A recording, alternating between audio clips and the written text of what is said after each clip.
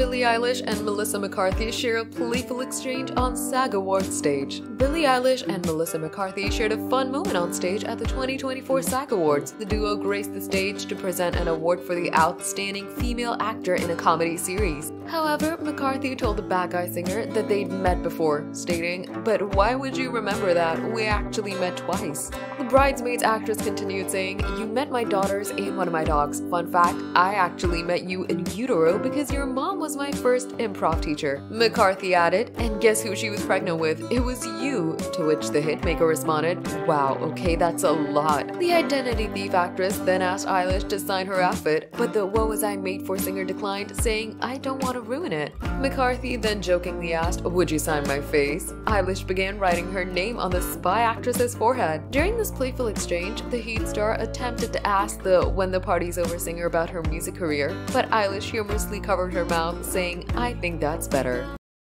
Stay tuned for the latest celebrity updates. Hit the subscribe button and ring the notification bell for all the latest news.